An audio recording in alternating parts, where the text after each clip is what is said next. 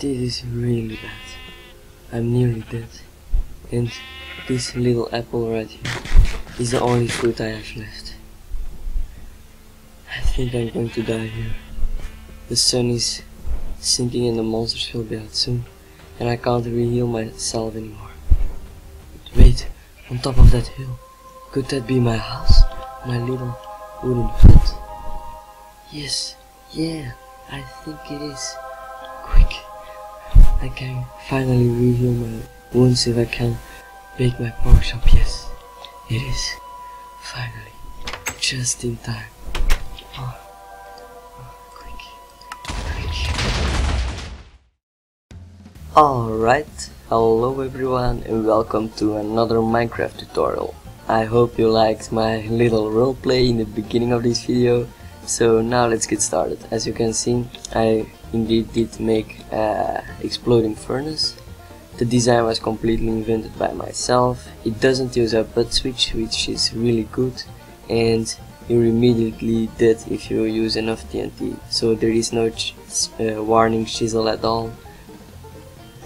So you will be dead immediately. So let's start with the proper build. First, you're going to need a 4x5 area here. So let's mark that place with TNT already. 1, 2, 3. So that's a 4x5 area right here. And of course, you can make this deeper if you want to put flooring above your TNT, which is rather logic. So let's place a furnace here, comparator at the backside of your furnace, and a dispenser facing downwards. So use the shift click technique on your comparator and place your dispenser facing downwards like so. Place a flint and steel inside your dispenser and place a support block here, a rail, and a minecart with TNT. Now you're going to knock out this piece of rail, place your blocks here again, and place some more TNT if you want to. This TNT is really important to let your explosion travel to this TNT over here. So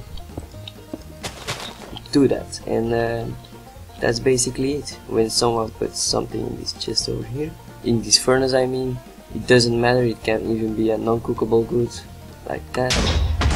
And as you can see, it immediately blew up. So I hope you all enjoyed, and I hope to see you guys all next time.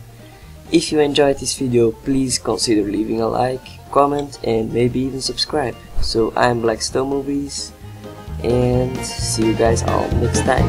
Bye bye.